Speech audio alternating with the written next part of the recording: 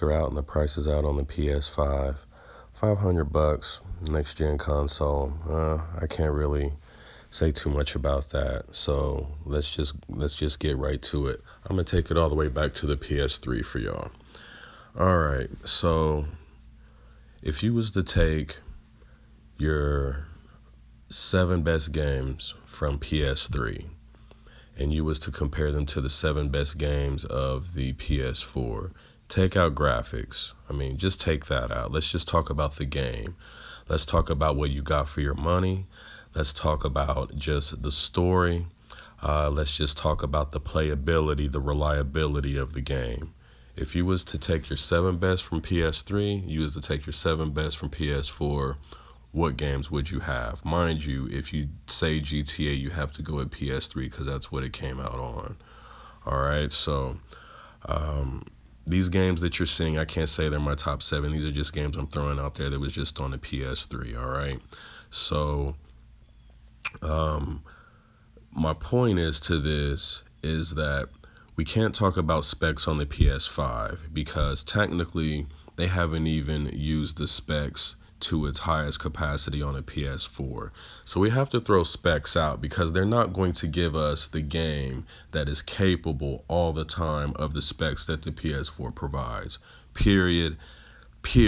So you can't get hype, you can't get motivated, you can't be sold off of these specs on this next gen system because they're not going to give you games that's going to play on it, work on it, right?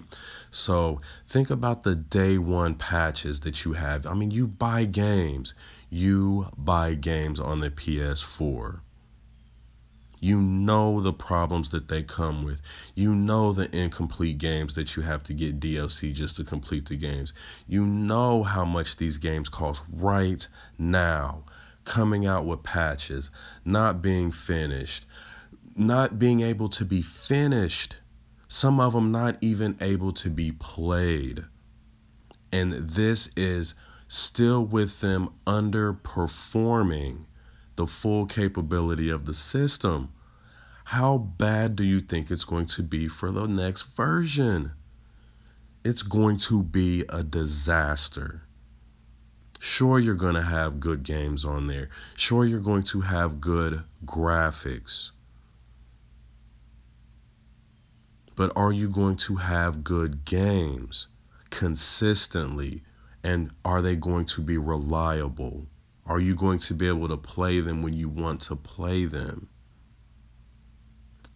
It's crazy. The hype over this is crazy. We've got to calm down. We've got to calm down. All right?